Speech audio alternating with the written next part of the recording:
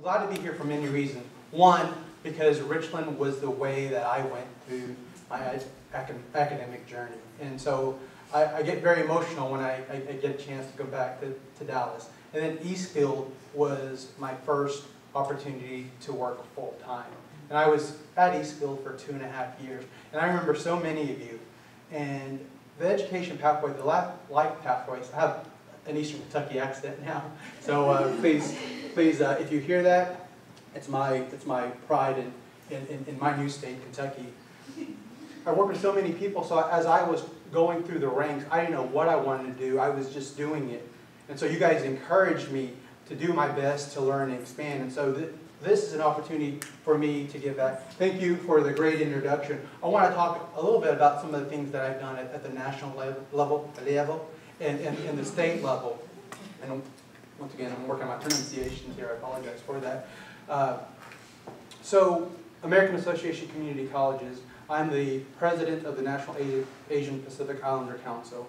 I have served as a member on one of their commissions, Diversity, Inclusion, and Equity. I also am part of their coalition of affiliated councils that are comprised of different groups that are interested in transfer pathways, that are interested in making sure people who go to community colleges know about manufacturing jobs, that people who want to be educators have that pipeline. So there are about 30 different commissions, and every time I go to those meetings, you know what they want to talk about? They want to talk about student success.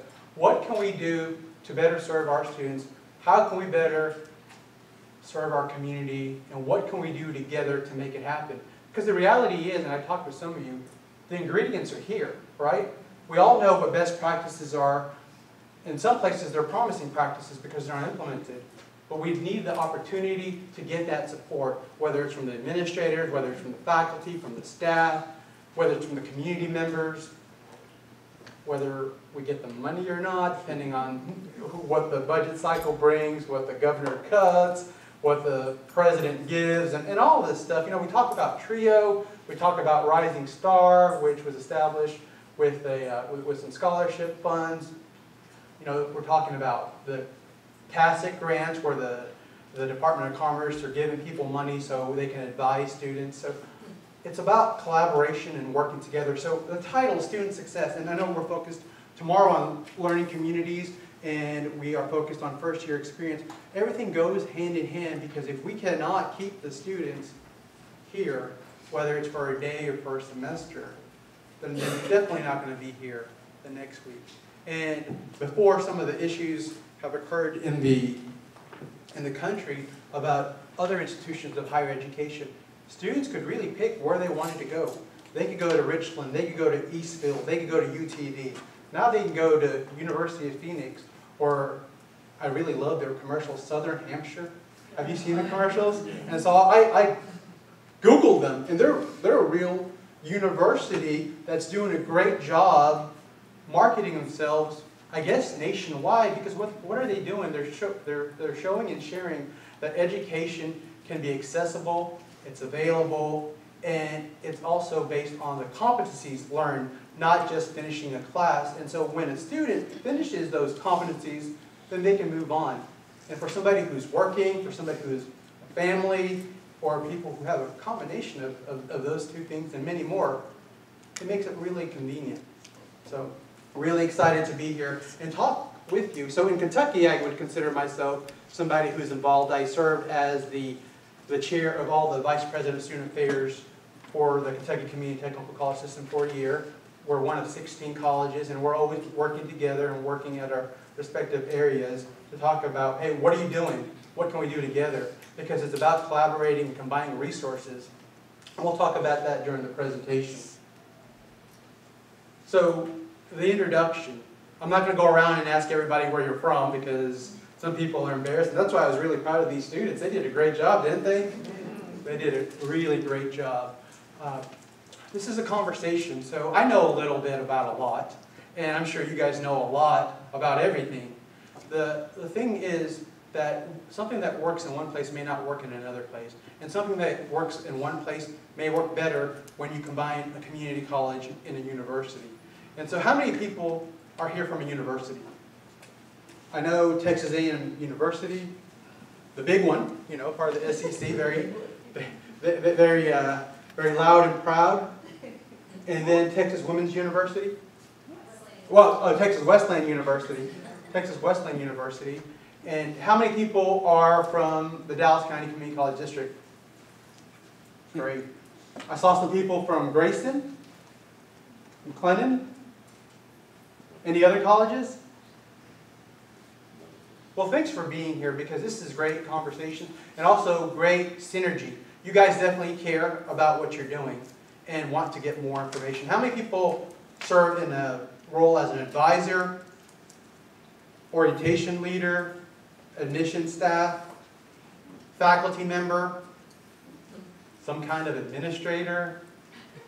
Okay. Yeah. So depending on where you go, I saw there were some system office people here, you know, depending on where you go and who you are. We're all part of the same team. So it's a great place to be. Okay, what is that? How many people have been there? Okay. How many people enjoyed the experience? How many people have walked on it? How many people have driven on it?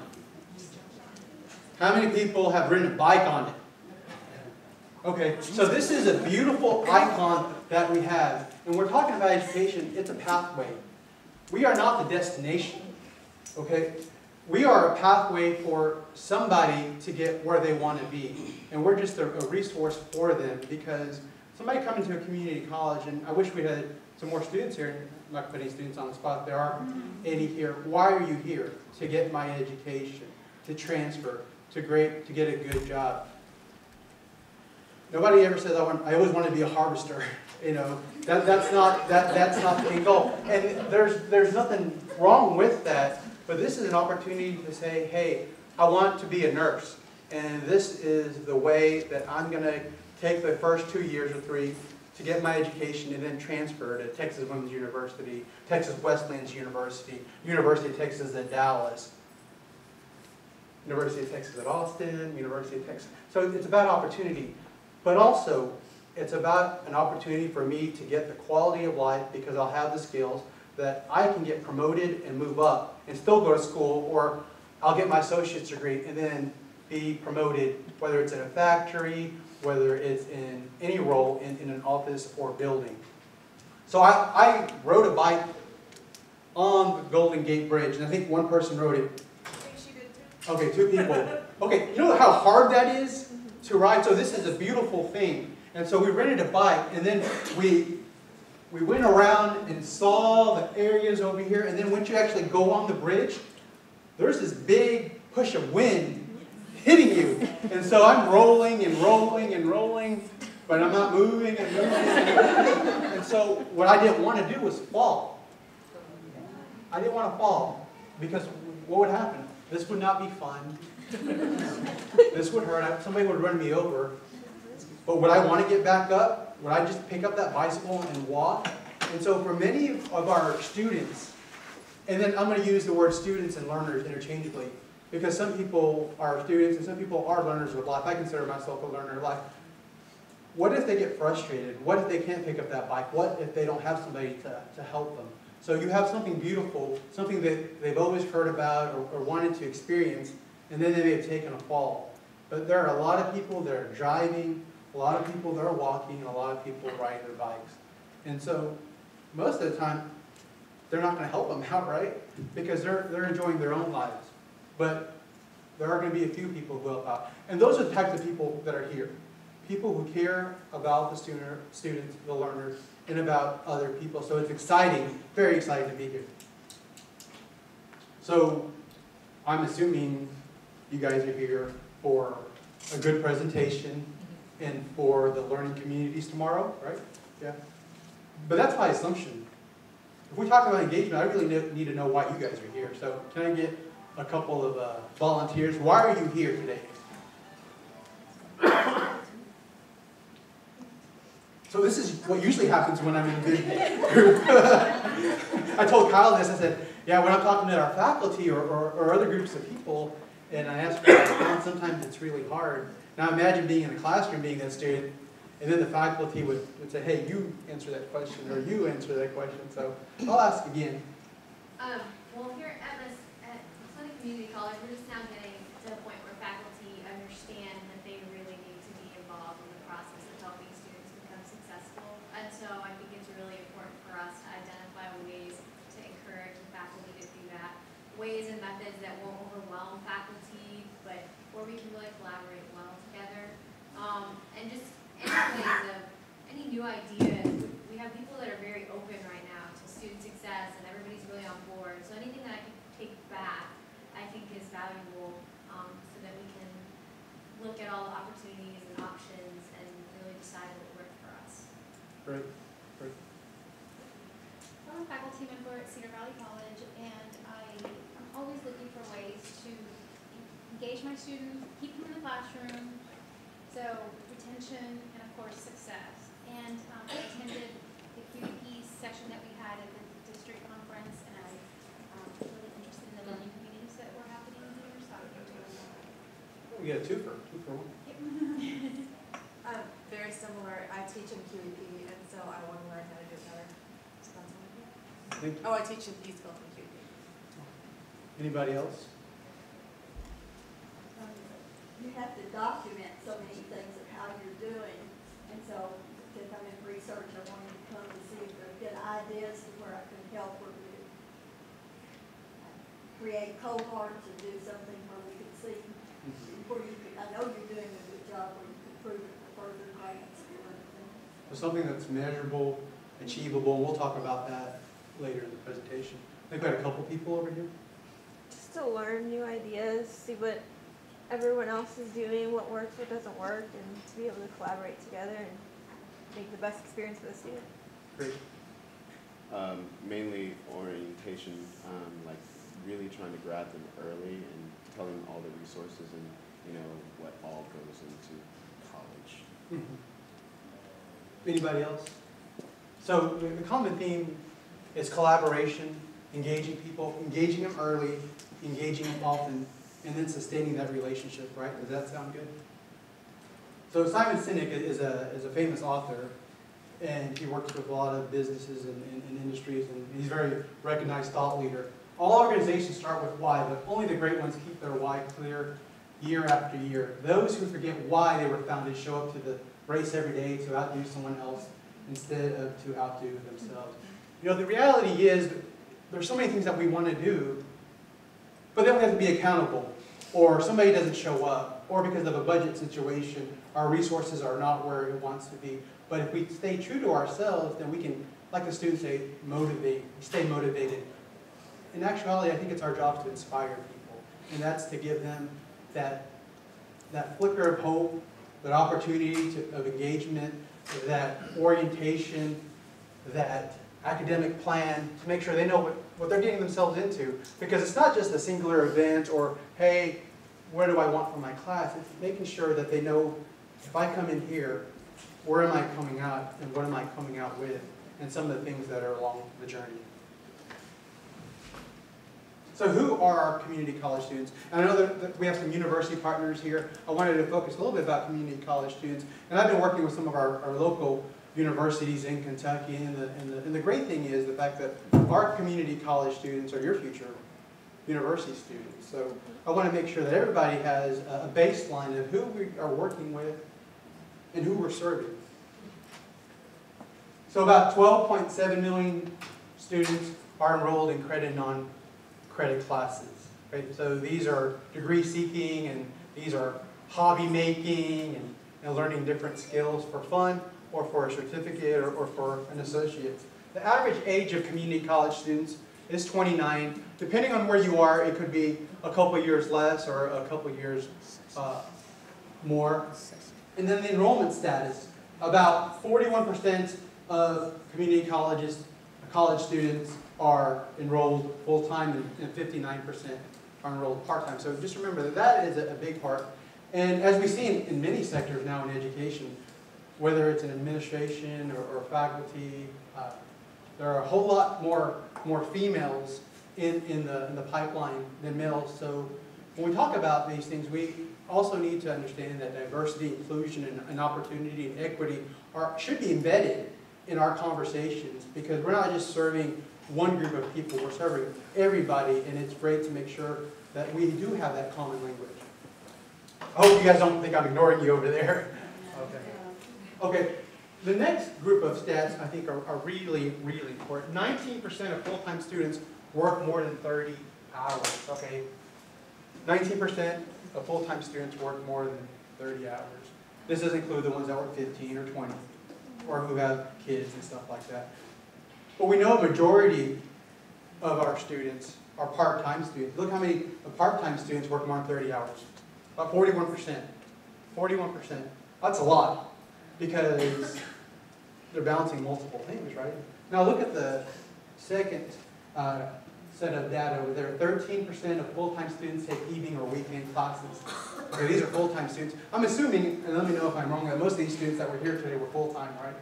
And they seemed like they knew what they wanted to do because they wanted to get their education, they wanted to transfer. Many of the students that I work with and I hear about, they really don't know what they want to do. Some of them say, well, I want to go into nursing. Why do you want to go to nursing? Because they make a lot of money. Or because my mom told me, or because it's a cool job. But how many of them have actually taken a biology class, or a phlebotomy class, or realized that nurses do more than just help people with bandages and stuff like that? They actually change, I'm not trying to get graphic, germ hands. They have to carry people, flip people. I know we have a nurse in the house over there who may be 2 or 3 times more than what they weigh. They have to work with people who are on the verge of death. And so having realistic expectations, really, really important. 38% of part-time students take evening or weekend classes. Okay, so let's build something here. Let's build this Lego. Okay, so a majority of students in community colleges are part-time. 41% of these students are working more than 30 hours. 38% of these students are taking evening or weekend classes. We just woke up this morning together in this conference, right? I don't know about you, but 4 or 5 o'clock, I'm tired. I'm beat. And if you have family members or other responsibility, you're trying to balance, hey, I want to see my wife, I want to see my husband, I got to see my kids, got to feed them, and then I have this class. So it's important that we understand people's situations, I think. Any questions about that? Okay, student aspirations, and this is from the SESI data. These numbers are higher because the students could pick more than one goal. So how many students wanted to complete a certificate program? 58%. So half the people that walk into our doors want a piece of paper that says, hey, you are certified to do this, whether it's welding or working with computers or cybersecurity, a certificate. Our certificate programs usually run between 12 credit hours and 18 credit hours, okay? You can either get them in a semester or 2 semesters. Obtain an associate's degree. 79% of people say, hey, I want to get an associate's degree. That's really cool, right? I work with a lot of universities in Kentucky, and we promote going to the community college, and we say, get your Associate of Arts, get your Associate of Science, get your AA, AS, AAS. And so I'm trying to work with people because we're very proud that everybody here is accredited by the Southern Association of Colleges and Schools Commission on Colleges, right? Because if we did not have that, we would not be legit in our region, respectively. Okay? But the reality is, some people don't know, don't care what associates means, right? Or what it is. They want to get a 2-year degree. They want to go to community college, get the number of classes they need to transfer to a great university, right? And so what we're trying to do is blend and integrate the language of AA and AS and AAS, which is an Associate of Applied Science, with get your 2-year degree, get your 4-year degree. I know there are some philosophies out there, well, sometimes it takes more than 2 years or a 4-year degree. And that's great. We just want to make sure that people understand when they come here that there's a timeline. You know, it's measurable, it's specific. Don't just go here for like 4 or 5 years, unless you want to. But if you come here and do the things that you need to do, especially with that academic plan, and in some places that academic plan changes like every year, guarantee that once they get in that catalog, they can follow those requirements for graduation for that program, then it's easier for somebody to say, hey, you know what? I'm in school. I'm not wasting my time. I'm not wasting my money. I'm actually getting something. Mommy, Daddy, why aren't you here? Because I'm getting my education so we can have that quality of life. Okay, student attainment. And some of these data sets are different data sets. The other ones were from CESI and AACC, and this is from the U.S. Department of Education. So how many people who start off at a community college finish? How long do you think it takes somebody to finish at a community college, usually? 5 years, 2 years, 3 years? How about a 4-year university? 6? 6 to 8?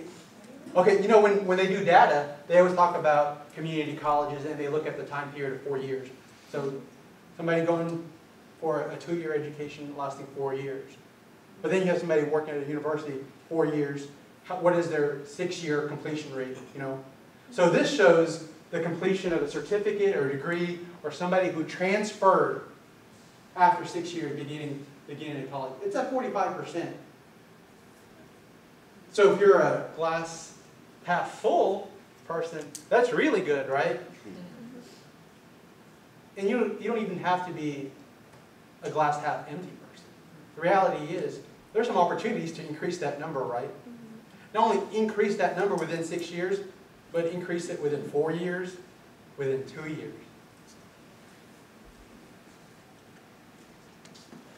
So Dr. Glazer talked about SENSE. Everybody remember what SENSE was? It was a survey administered to students to talk about and identify their experiences during their first semester, during the first 3 to 5 weeks. And so the original survey was called CESI, the Community College Survey of Student Engagement. And so what they measured were similar things at first. What were the students' experiences with student services and things in the classroom? But the thing that CESI and SENSE differed on was, CESI was the original, but it measured a student's experience during the second semester of college. So that was great information, right? Getting information about these people during their second semester of college. If you agree with that, raise your hand. Okay, that's great. But what happens? There's a lag because you don't get to measure those people who dropped off during the first semester of college. So it's great that Erica talked about SENSE, and then we're talking about CESI. Because what I want to do is build upon some of the things that she talked about, but from the experiences of a student. And I picked a couple of things in the classroom, because we have some advisors, orientation leaders. We may have some students here, and we also have some administrators. So what happens in the classroom, if we know what happens in the classroom and we're not faculty, we can work with people to say, especially our students, hey, these are some common things that I found out. If you make friends with somebody, you don't show up to class, you may be able to take their notes, so you may not be too far behind. Or, hey, I know that you have a class in 2 hours. Can we meet together? Can you help me study? Because that's what we're doing now, right? We're collaborating, we're studying, we're working together. Some of us know X, some of us know Y. And then together we know X, Y, and Z, right? So some of the benchmarks. Active and collaborative learning. That's what I'm trying to do here. Make sure that it's very engaging and that we're working together. And thank you all for sharing your knowledge. Student effort. Academic challenge. Student-faculty interaction, which is really key. How many people were here for the student session? Okay. Really smart guy that's transferring to UTD. Very complimentary to everybody. He said, well, thank you. You know, Rising Star helped me. All of you here, faculty, help me. And so in education world, sometimes there are faculty, staff, administration, but he sees everybody as a faculty member. That's not a bad thing. The reality is when somebody comes to our college, steps on our grounds, everybody is a college employee. And so the term faculty may be a general term for somebody who they think will help them. So it's important, very important, that everybody provide that great customer service, engage them, whether it's the grounds person, which is really important. Why is that important? When you step out of your car or step off that DART bus, you get to see what the college looks like. I don't know about you, but I'm really very happy and prideful of really clean, awesome looking spaces and places just like this facility. Who would want to go to a place where there's graffiti or trash on the floor? Because you also want to feel safe, right? And if you don't see all that stuff, is that an environment or are those the conditions that you want to be part of? Because you're spending a lot of your time and your money and then some opportunities from other people to invest. And so you want to make your investment count and you want to maximize your investment, right? Support for learners. And there are different ways. Michael was here earlier. You know, we talk about student engagement, we talk about student success courses, we talk about orientation, first year experience. The reality is, those are common terms. The reality is, how those are practiced and implemented could vary, right? We talked earlier about orientation being online. How many people have mandatory orientation? How many people have mandatory orientation that people actually have to show up to the college? How many people have mandatory orientation that can be accessed online or in person? Okay. I was talking with some of our friends at the university, and a local university as well. They have orientation, but it's for transfer students, but it's online. And I feel that if somebody is going to be spending a lot of time and money, that they're probably not going to be on that campus, right? Realistically, probably going to be there for class or going to take their online courses. If you can connect with them or engage with them for an hour or 2 or 3, whatever the setup is, that's probably going to be the best time and possibly the only time that they can learn your name, that they can find a place. And so I think it's important to have orientation that's mandatory, that's engaging, and it also is not just, hey, this is what we do here, but connect people physically, show them where things are, give them business cards, and then follow up with them. So active and collaborative learning. So what I did was highlight a couple of points which I thought were really interesting and based on conversations with my colleagues. They're really common and things that can be easily discussed and in some cases encouraged so it doesn't happen or it happens more often. Okay, nearly 2/3 of students often or very often ask questions or contribute to class discussion. That's a good number, right? So 2 out of 3 people will ask questions in class. I remember when I was in high school, graduated from Richardson High School, I didn't ask questions. I was waiting for that smart person or the smart people to ask questions. Looking back at it, the reason I didn't ask questions, I didn't know what questions to ask. And so if you have somebody asking questions, you have different levels of people who really want to know what the answers are or who want to contribute by asking questions. You know, it's the way to figure out what life is about by asking people what life is about and then experiencing it yourself. And then almost 1/4 of respondents have very often or often worked with classmates outside of class to prepare class assignments. Okay? So all these people, or most of the students that were here were part of a learning outcome. That is so powerful, working with somebody to make sure that the assignment that you do, that you actually do, and then when you turn it in, it's in a condition that is more likely to get you a grade that you want. And it's really easy when you have another set of eyes look at it. And you have a captive audience. That's why it's important for us to facilitate a conversation and promote students working together. And I'm not trying to talk about, here, give them your cell phone number, give them your email address. Give them an opportunity to talk. What can we do to communicate more with each other? You know, can we meet before or after class? Things like that. Okay, student effort. Though half of students often or very often prepare 2 or more drafts of a paper before turning it in, over 1/5 never do. So what does that mean? How many history professors are here? Okay. English professors? Science professors? Okay, I have an assignment, right? And it's about the periodic table. And I have to write a paper about the periodic table, not just say what this means and all that stuff. I don't know what I'm doing. Well, if I practice, then maybe I could access a tutor, or I could do what we said in the other slide and talk with somebody else about it. But usually, if it's your first piece of work, it's probably not it could be your best, but it may not be your polished piece of work. And so it's really important that students have the opportunity to write down what they're thinking, because it's an opportunity to brainstorm and then put what they think on a piece of paper, and then they can ask other people, what can I do, or who can I speak with to help them out. Nearly half rarely or never use peer or other tutoring services. So how many people have some kind of learning lab, tutoring center? Okay, that's great. It's important, just like with the question about the degree plan, that students know that there are resources available to them. Because we spend a lot of time, we hire people. It's great to make sure that people know when and where these services are. But one of the great things we've been figuring out and talking about, I know some of the colleges do this, they have some of their academically successful students serve as peer tutors.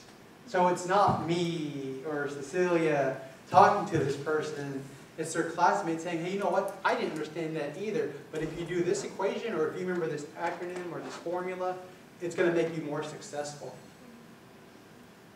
It also makes that other student a teacher, and some of the best things are learned when the student becomes the teacher. Okay, academic challenge. Half of students often or very often work harder than they thought they could to meet instructor standards or expectations. Okay, I mean, how many students are here? Great, thanks for being here. Yeah, thanks for being here. So that means people that are in school are actually wanting to do well, right? And they think that they can be successful. So if they can think they can be successful, it's up to us to give them the resources to be successful. And I'm not saying we'll do the work for them, but we make sure that they understand what the processes are so they can access the resources to be successful. And 3/4 say their college puts quite a bit or very much emphasis on spending significant amounts of time studying. And we heard that with the panel. So what could you tell your sister? Oh, make sure that you study 2 or 3 hours for each class that you have. That's really, really important. It's not just what you may or may not learn in the classroom. It's what you as a learner and what our students, and since we have students here, you can call me a liar if you want, what our students need to make sure that the things that they wrote down, the things they think they understand, they actually understand it. And it's about processing information. It's not just collecting information. It's using it, integrating it, and making sure that there is a product, a deliverable that can be shared with faculty or somebody that assesses it, because we're all about assessment. We're all about accountability. Because some of those things lead to success, but we can't talk about accountability and assessment and have them limit success. So we'll use those as tools to help us get where we want and need to be. Okay, student-faculty interaction. How many students here know another student who doesn't know their faculty's name? This is a great group of people. Because I think there was a person here earlier that had that situation. So I serve as the Senior Vice President of Student Organizational Success. What does that mean? It's a really long title, and I realize if it's a long title, it may not be as important as I think I am. So I work with student affairs, admissions, advising, the registrar's office, financial aid, some of our grant-funded, student-supported programs, but I'm also in charge of institutional effectiveness and research. It's really important just to connect everything together. And one way that students connect is through email. How many people use email? I know the question was, how many of you use websites? How many people use eConnect? Yeah? Okay. So over 63% of the students use email, compared with only 8% of students that never do. So we're talking about first year experience, first year success, student success. Make sure that when people communicate with us, we do our best to respond to them. Go ahead. Gerald, who's your teacher, please, this class that just came in? Oh, man, that's easy. We really do, Gerald. We have droves of students who come into academic advising. And who is your professor? I don't know. How can you possibly learn something, do something, when you have put yourself under the authority of a figure and you don't know it? But this is not only from students, this is across the board in the United States. And we must get back to having a point of view. And the first thing, if you're taking a class, is what is the teacher's name? That's a great point because Dr. J, great class. They know your name. And I didn't think that anybody in Eastfield or around this place would be in that category. But that is a great point. The reality is if we are here to help or anytime that we need to help somebody, it's great to know what somebody's name is because that is a point of contact. If we're assessing stuff and we don't know who that person is, I don't know. Anybody called Thursday maybe or 2 o'clock? It's really important to be able to connect with people. And that way, when people are doing great jobs, we know they're doing great jobs. If people have opportunities to improve, we know what we need to improve because it's about continuous improvement and developing better qualities, better services for our students. But that's a great thing. Some of the universities that I've worked with or attended, they have class rosters. So from the faculty perspective, they know their students' names for the most part as long as their picture looks like what they look like in the classroom and they connect. Because I was in school and I thought, wow, how do you know my name? There's like 30 other people here. That made me feel really, really good, like they actually cared about me. Go ahead. I just actually have a real quick kind of trick for the people that do teach. If we don't have rosters like at Eastfield, I take my iPad on day 1 and I have them pose and I put it into their thing. So I have a picture. Because I will not know their names unless I have pictures. I study them just like they study homework. I study them. Yeah. So, because I want to know them. So yeah, that's what I do. How many faculty members or staff people have their bios or their pictures on the website? Okay. So that's helpful for students too because some students, once they find out where they want to go, they actually do shop for classes. I know Kyle was talking about the event where students can meet their faculty members. They may not know how they teach, but they know how they treated somebody. Or they know how they smiled at them or said hi to them. And that alone sometimes means a big world difference. The majority of students report receiving prompt feedback from instructors on their performance, with only 8% reporting they never do. So, how many people went to college? Yeah, a lot of people, right? A lot of people. So how many people had some classes they really liked? Yeah. Why'd you like those classes? Because they were fun, because they were easy, because they led to your majors, or they helped you get a scholarship, right? Okay. What about some of those colleges you didn't like? I was in graduate school, and I took a test. And I thought, oh, wow, I'm in graduate school, I'm smart. I took a test. And then I got I think a D or something. And it was my second graduate school course. Oops. Graduate school course. And I thought, oh my gosh, I'm stupid. I don't know what's going on. It was 5 out of 7 identifications. It was like a couple of essays. So what happened? Well, I answered those 5 or 7 things. I wrote like 1 or 2 lines. I was feeling good about myself. Even though it's a gerontology degree, I knew about aging, even though I was really young at that time. And then I wrote my essays. What happened? What happened? My expectations were not what the expectation of the faculty member was. Okay? So my 5 out of 7 identifications, short identifications, my 1 or 2 sentences, he wanted a page for each of those. So did I live up to his expectations? Obviously not, but my expectations were from what I experienced before. Because that's what people use as their foundation, their prior experience, their prior learning, right?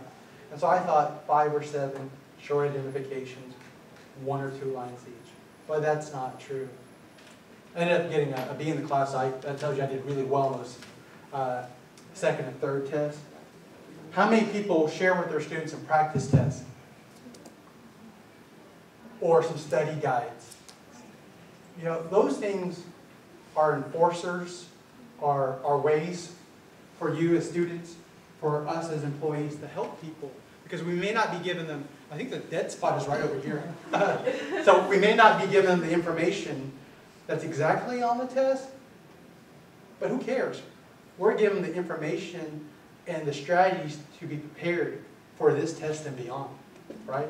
I know there's some really passionate academic advisors over there and over here. The majority of students report receiving, here we go, support for learners. Nearly 3/4 of students say that their college puts quite a bit of very much emphasis on providing support they need to help them succeed. Okay, that's great. That means, you know what? You guys are here for me. I will be successful. 2/5 say their college puts very little emphasis on helping them cope with non-academic responsibilities. Okay, so as far as my classes, you guys are all stars. I just had ACL surgery a month and a half ago, and so my goal, first day was to be the all-star for physical therapy. Not only was it to be the all-star, as Kyle said, but the MVP. Because the MVP is like the highest, right? And so I have a 140-degree range of motion, okay? 140-degree range of motion. Why did I tell you about my personal life? Because I took a week off of school. Even though I worked there, I took a week off of school so I could rehab. Okay, what if somebody has to take a day off for daycare? Or miss a class because they have a flat tire? What are we doing to support our students? You know, from the very beginning, from orientation to grade. And I'm not saying, hey, here's a amnesty card or a get out of jail free card like in Monopoly. I'm just using these as metaphors because things happen in life, so we have to find balances. But we also, if we don't have the resources for the students, we should do our best to connect with the local agencies because they have experts, and they may be just a phone call away, or a bus ride away, or a car ride away. So, Well, let's go back to that other statistic of only 8% ever report bad teaching methods or inability to contact the professor. The United States has become status quo. You know, we can't improve unless you make your opinion heard. And students don't think that anyone will listen to them. And so we're kind of in a catch-22. You've got to make your voice heard or nothing ever changes. oh, I agree. And we'll cover that. But if you look at your agenda, the cool thing, there's a session about social justice and being involved. So that's the great thing, is it's more than just about sitting in class. Hey, how are you doing? I'm learning about anatomy or physiology. It's about what can I do to be part of a greater society, because I'm more than just a student. I'm a learner, but I'm also engaged in my community. And I'm a leader in that community too. Like all these students here, they were leaders, right? They did such a great job. Go ahead.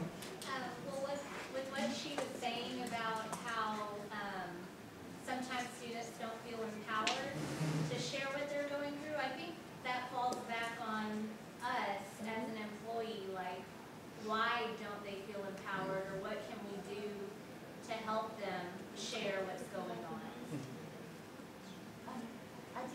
There is some informal sharing that I'm aware of. I work in the library and can oversee quite often.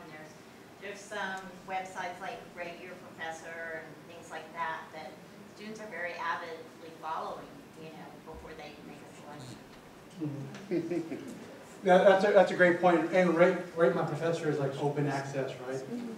I like what you said, because it's up to the students, but it's up to us too. So for those that are in leadership roles, for those that review faculty feedback, for those who know how certain people work, it's good to provide that feedback, because we want to create a good, safe learning environment where people feel empowered.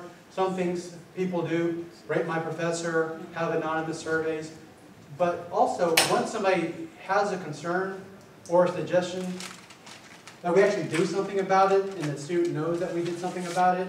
Because there are sometimes conversations where I complain, but nobody did anything, or I emailed them, but nobody ever got back to me. So we need to be more accountable to, and empower the students. And We have protocol. The Mhm. student must talk to the teacher about his or her issue, document it, and only then, when they haven't gotten any response then, are they allowed to move up to the next level and fight in the same way for the next.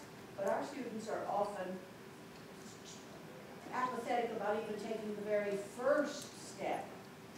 So, and I think it comes from lack of respect. If you don't know what my name is, I can't help you. And if I don't know what your name is, it's going to be, are you lost? Go that way. It's not going to be a true encounter. Mhm. It's not going to be, there's not going to be any engagement happening. Mhm.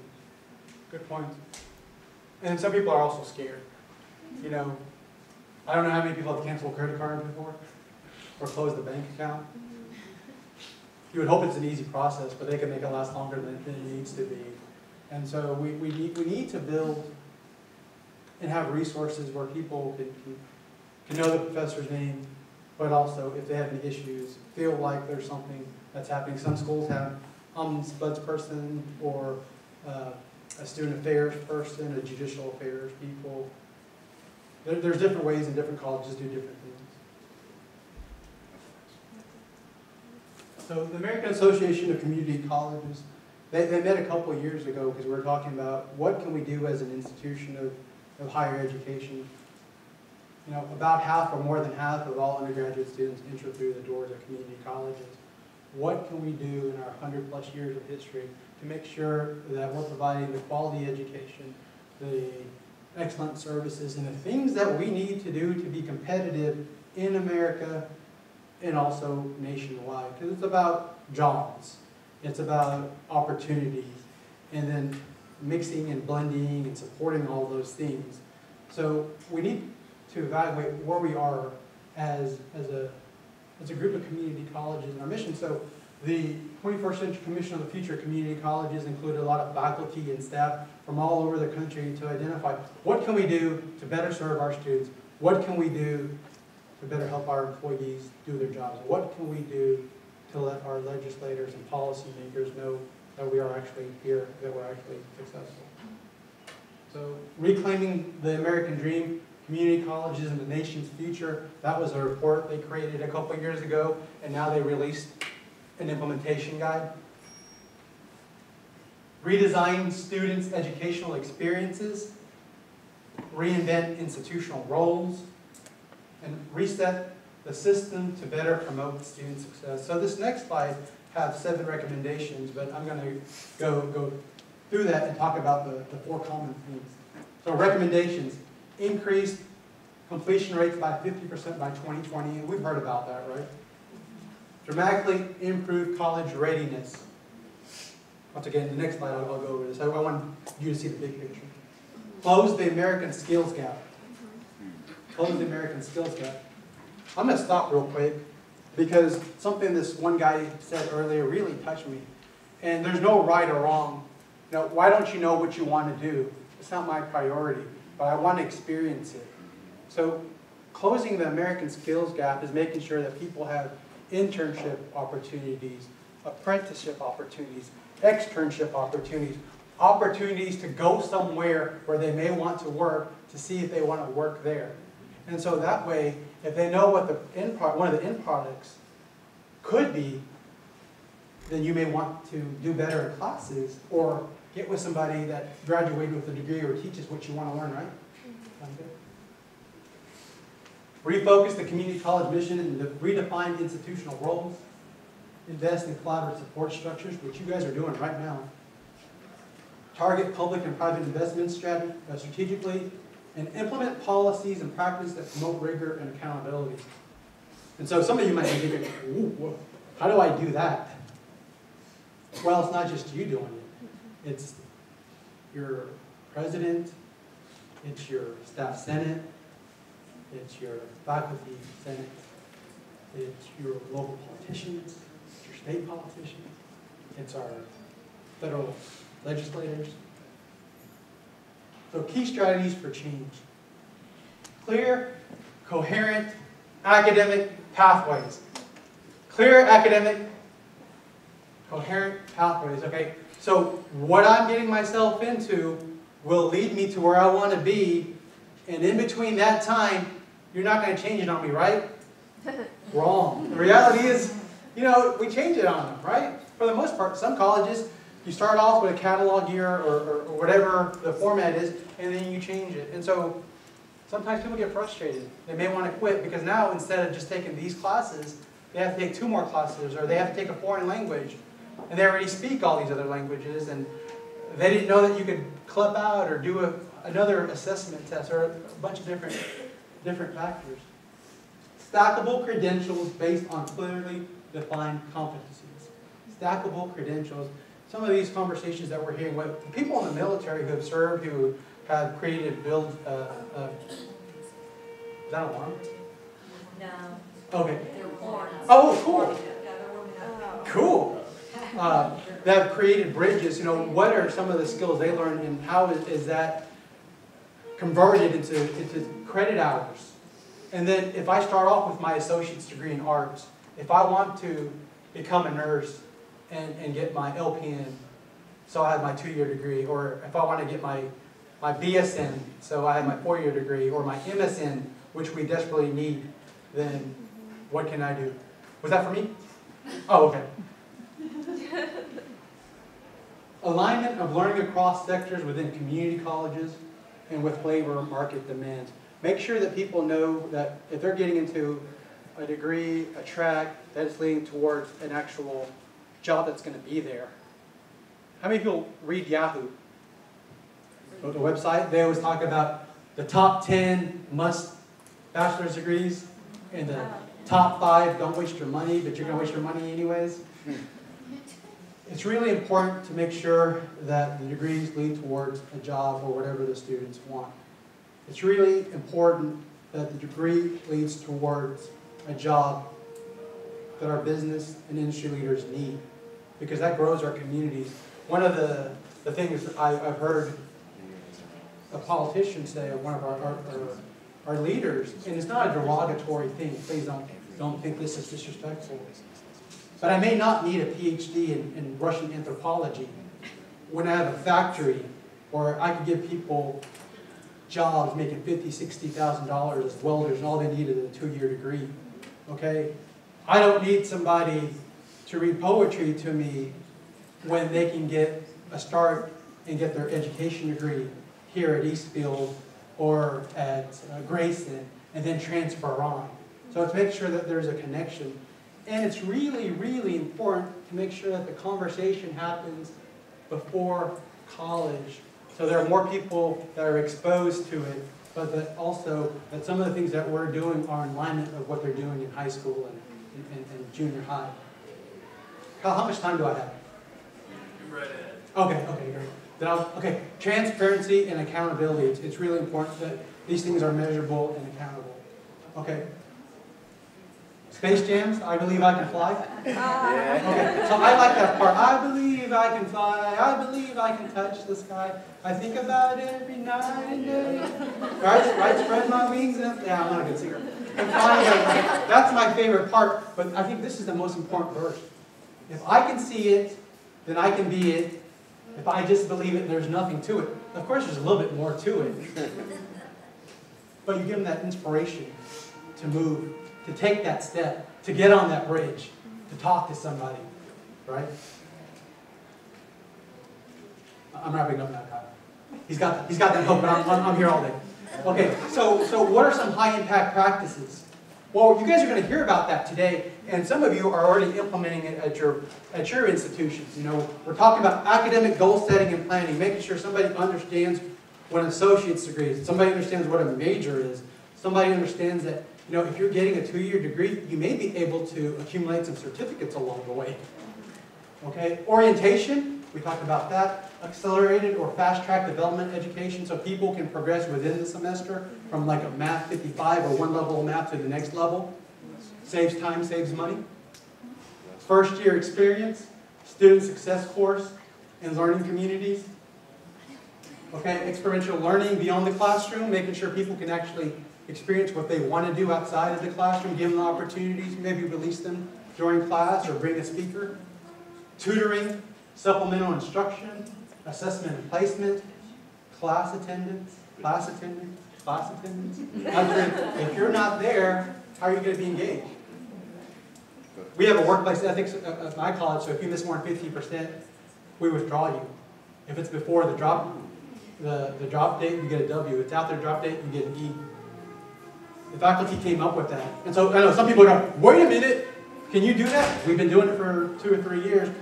We work with our students, but we also want to make sure that they have the skills they need to be successful. And we have advisory boards, and these were recommendations by our community leaders, by our business leaders. And so what we're doing is the skills that they want in the workforce, we're implementing, incorporating them. So when our students graduate, they know that they're more than likely going to be there and going to be there on time. Okay, so the experience, I think this is a great way to end it. How many people have been to Disneyland, Disney World, watched the Disney Channel, like anybody that was on Club Disney or whatever that was? Okay, Justin Timberlake, right? Britney Spears, all those people. So they have the best customer service, right? Best customer service. And it's not accidental. It's intentional. And it's infectious, right? They really want you to feel it. So, safety, okay? They want to make sure, because there's a bunch of rides, there's a bunch of people, different kinds of weather conditions, that you're safe. It's important for our employees to be safe. It's important for our students to be safe. To make sure that this environment is there to help them and that we have the resources so they feel comfortable. Because for some, it could be their first experience after high school or after 20 or 30 years of the job or coming back from a bad experience. Safety. Courtesy. Making sure we respect everybody. How many people have dealt with like 100 students in 2 hours? Or 1,000 students in 10 minutes? Or you get all these emails. Okay, that one student, they don't know what you're going through as an employee. They want their question. It's important that we're respectful, that they're respectful. We need to make sure that we know their names, that they know our names, and that they can connect with us and know how to connect with us. Show. This is all a show. Okay? We all have our issues, whether it's that flat tire or my ACL. But we're here to do a service, and that's to promote teaching and learning, provide access to not only an affordable education, but a quality education, right? That's why you guys are here. Affordable, quality. Okay? To make sure that they have that best experience, not only just events like this, but during the entire time. Because sometimes somebody's walking at the end of the day, you're really tired. You just want to go home, you got your bag going on there, right? You think, oh, this person doesn't take care of themselves. This person doesn't respect himself or herself enough. It's important that while we're here, we do our best to make it a great experience in the world. And then efficiency. There are a lot of people coming in and out. And so it's great for us to connect with people. But it's also important for them to know that, hey, we can come and talk at another time that's convenient for you and me. And that this is not the only opportunity that we have to sit here or talk here or email each other. So some follow-up. So this is the part of our conversations. I know lunch is coming soon, so I'm here and available to talk with anybody who wants to talk. This is my information. I was a community college student. English is my second language. I came from the Philippines. Didn't know what I wanted to do. Maybe go to the military or go to a college. I had some great people along the way. I had some caring people. A caring sociology professor, a caring history professor when I went to a community college. And that's why I continued. I know you guys here care. Now it's our responsibility to make sure everybody else cares and that everybody puts on the best show to serve the most students so they can reach their goals, right? Well, thank you for being here. It looks like there are a lot of other sessions. We're going to talk about technology, about social justice, but also different opportunities to provide student services for our students. So thank y'all.